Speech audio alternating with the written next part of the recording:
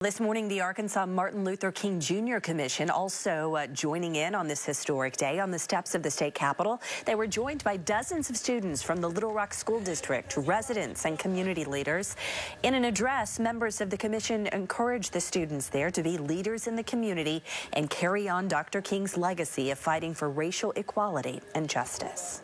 The life of Dr. Martin Luther King Jr. teaches us that young people can change the world while working with others. The event featured a reenactment of Dr. King's speech, a presentation of flags and tributes from students around the state.